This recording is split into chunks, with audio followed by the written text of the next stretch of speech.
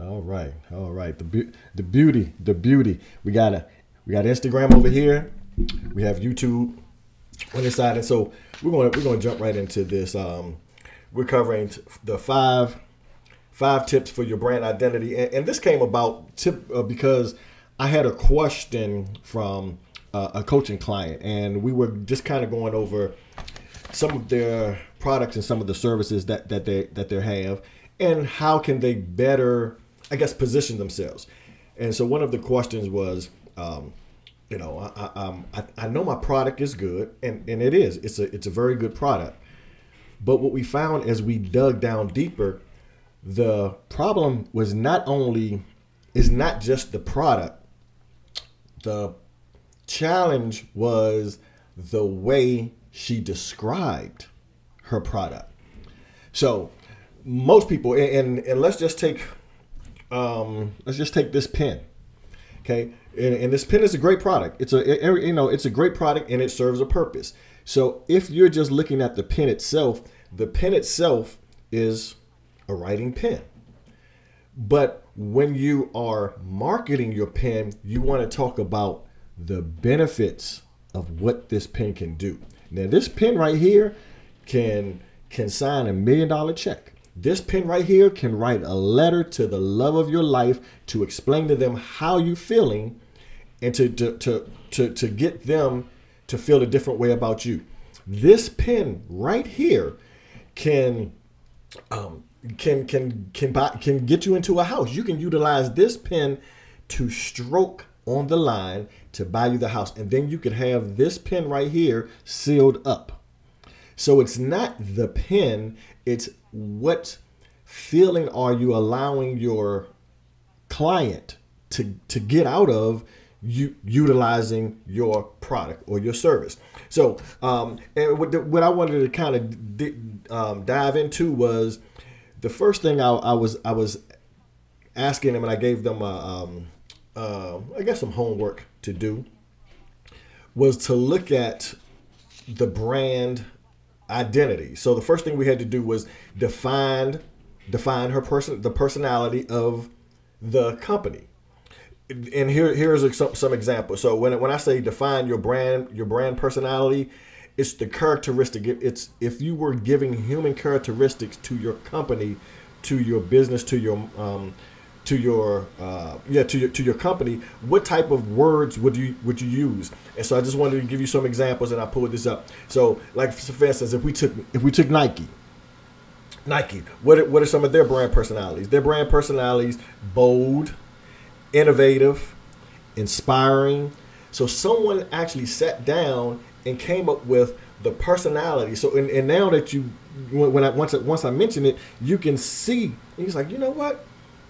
Yes, I can see Nike being bold. I can see them being innovative, putting Michael Jordan, being innovative, going up to the next level, being bold, taking risk, being inspiring, be like Mike. Now you can see the concept of the Nike brand. Again, some of the things: taking risks, pushing beyond your limits, going for excellence. These are some of the things that Nike has defined as their brand. Let's look at Coca-Cola. So if we're looking at Coca-Cola, they optimistic, friendly. And as I'm reading it, I'm like, wow. Now, and I'll go into another part of this. And I'm thinking now, I can see what's happening during their commercials. Youthful. This is some of the personalities that Coca-Cola want to inspire into you.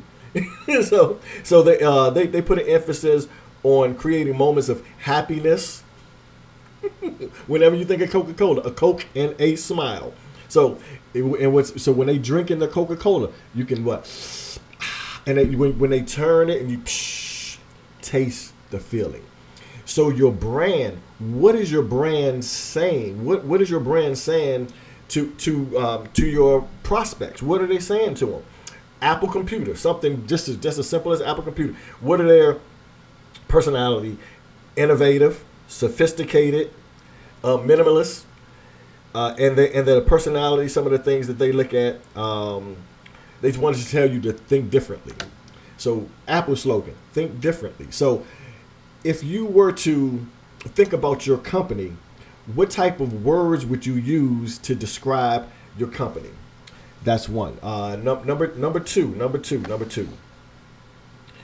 You want to create a consistent brand voice. Now, when I say a consistent brand voice, what do I mean? Your marketing material, whether it's your website, whether it's your business card, whether it's the videos that you're making, those are the voices. That's how you're getting your voice out to your prospects, into the community. How are they hearing you come across when you're speaking to them? What type of message are you generating, again, from the message? What type of feeling are you trying to generate? Because all products have, they do something for you or for someone. All products do something for someone, but how can you, how can you, what is the best way for you to demonstrate that feeling that your prospect is going to have, or your customer is going to have, once they utilize your product or your service? That is the biggest thing that I want you to try to get across to your customer base. Number three. Focus on your customer. Now, when I say focus on your customer, what I mean, you have to. It's probably best to kind of get into the mind. And different coaches and trainers say it differently, but you have to get into the mind, sit in the chair, sit in their shoes, the avatar, whichever word you want to use, of your prospect, of your customer, of your client. You have to get into that mind of them. How are they thinking? Again, what are they feeling? What are some of the internal struggles that they're going through? We know the external in your product. Most times in our marketing, we are having our product talk about the external problem that our customer is facing. For instance, I'll just take this microphone. Externally, I need a microphone so I can speak. But internally, what does it do? Oh, it makes you sound more professional. So now whoever is selling me this microphone, they don't want to talk about me just talking on a microphone and sounding louder. Okay. They would tell me, okay, you can sound more professional.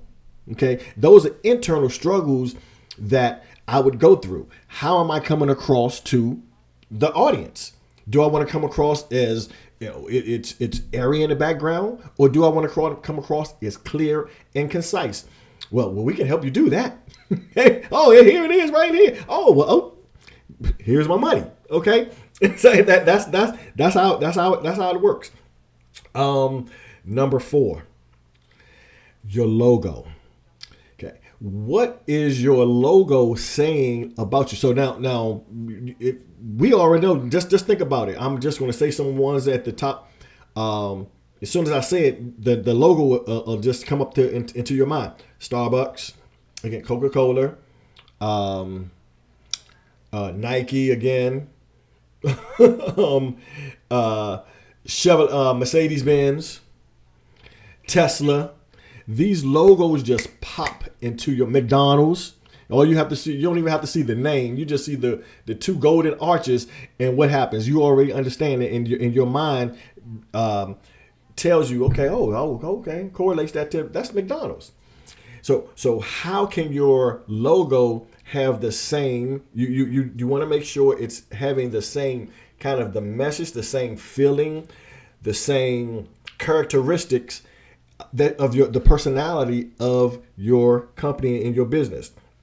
And finally, the 5th one is be authentic, be yourself. I'm getting probably a little deep on this one, because the more I'm understanding and coaching, the more I'm understanding about myself. The more I'm understanding about myself, the better I'm able to become. Why?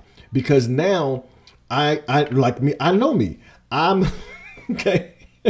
I fought this for a long time, guys. I fought it for a long time. You ready? Your partner, Frankie P. I am just a nerd who was allowed to hang with the cool folks for one simple reason: my athletic ability. Okay, I wasn't good in grades, so I wasn't smart, so they couldn't really copy off my papers, so they wouldn't befriend me there. Sitting around joning, I wasn't a good joner. You know, my jokes fall flat. Okay, so if you're around me long enough, you'll say, man, that's some corny stuff. But because I understand who I am now, I'm able to be myself. I don't have to hide behind a facade. The more you're able to be authentic with yourself and your brand, have your brand be authentic, the characteristic, the better you'll understand yourself. I mean, the better the results that you'll end up seeing. I had a conversation with my wife, and we were talking about one of the first, and I was explaining to her one of the first things as far as coaching. Almost anyone can tell you the steps to do. And I'm thinking, I'm listening to coach after coach after coach of why most people in their programs don't have success. And they'll tell them exactly what, and it's good information, phenomenal information. But for whatever reason, people aren't taking action. And so now I took a step back, and I'm listening to Myron Golden. I was listening to Myron Golden, and one of the things he said is, we as coaches, our first obligation, one of the first obligations to our client, is to have a belief in them so they can continue, but also to get them to think like the person that they want to become before they get there. I want you to get that. One of the first jobs for us as a coach is to get our clients to think like the person they want to become in order to get there. It was the be, do, have. We already know what they want to have. And what I see with most coaching programs, they're telling you step back. I mean, it's phenomenal. They're telling you excellent, absolutely perfect step-by-step details of what you need to do. But there's a gap. Why aren't most of the people not taking action? It's because of the belief that they have of who they see themselves being is not who that person yet. As I said, me and my wife, we had a conversation. I was kind of talking to her about that, about the be, do, have. If you be little, I talked about being. You be little, you do little, you have little. You be a lot, you do a lot, you have a lot. Though it goes in that you don't be a little and have a lot. Or if you do, it's called hitting the lottery. Okay, it's called hitting the lottery. And what happens in 3 to 5 years, it's all gone because you haven't grown to that person who can take care of what God has entrusted into you. So he's going to give it. Well, that's what you say you want. Okay, let that happen. Let's see what he do. So the first thing is called being. We are human beings. We are human beings, meaning we're not human duns. We're not humans.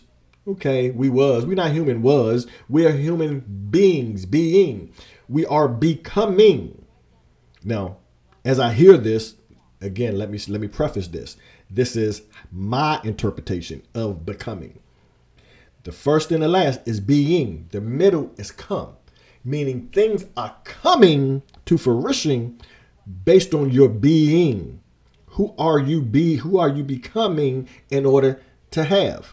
Okay, things are going to come to fruition based on the being that you are, your thought process of that you will being. Not who you are now. Who you are now, everything that you have is based on who you are. You cannot have more than the person that's sitting in your seat right now, listening to this right now. You can't do it. So that my wife, she threw a little wrench at me, and it's true. So I, we just had those conversations back and forth. So she had my mind thinking. So now she's my coach, right? Okay. So it was the be, the do, the have. We talked about that. So my wife says, okay, well, could you do in order to change your thinking? And I had to take a step back because I was listening. I follow Abraham Hicks, and that's one of her things that she says. She says there's never one way to do it. In anything in life, there's never one way, no matter what. There's two sides of this pen. There's two sides to a coin. There's two sides to paper. There's two sides to a shirt. So there's two sides to everything. Now, the key is in your life, which side are you going to focus on? If there's negative, there's positive. If there's up, there's down. If there's right, there's wrong. There's the polarities. There is two sides of every single thing. There's two sides of this microphone. This side and this. There are two sides of everything. So what side are you going to decide that you're going to view? So now there are some people out there, it could be 100% positive. They'll find one thing negative. That's the perspective they're looking at. That one negative thing that they will look at. There's some people who can be in the coldest thing and it's rain outside and they'll find one thing that's perfect about the day. And that's how they live their life. So there are polarities. There's up, there's down, there's opposites of everything. So yeah. So does it always have to be do, have? No. Because you can hit the number and have and not be.